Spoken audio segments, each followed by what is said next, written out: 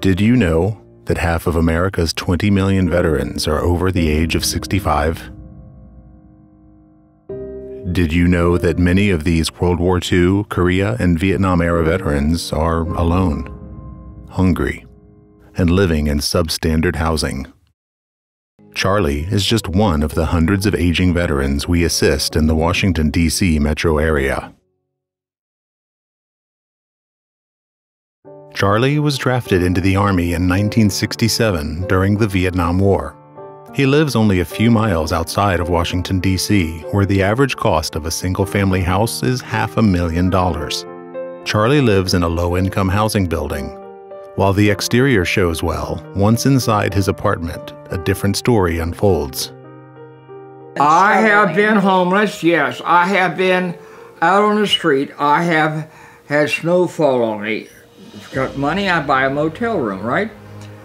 But they always kick you out of the motel room, at least at 11 a.m. So I got a VA voucher. Nobody wants a veteran. All these apartments around here, they do not want a VA voucher. He spent the first 3 months sleeping on the floor. The voucher got him an apartment, but no furniture or household goods. You know what I had here? Nothing. I slept on the floor right over here. There was no furniture, no nothing. There was no heat. There was nothing for over 3.5 months. Each year, thousands of socially isolated veterans die alone, and often there isn't even anyone to claim their remains or attend a proper burial.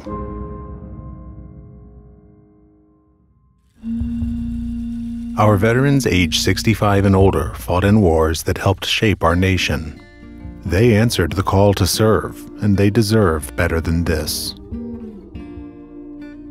No veteran should worry about dying alone. Heroes Bridge has a vision where no older veteran lives in substandard housing, alone and afraid of how they will make it another month. We envision bringing these marginalized and socially isolated veterans together in one caring and supportive village. We can no longer tolerate our senior heroes living in social isolation and severely substandard living conditions. Visit heroesbridge.org to donate and learn more.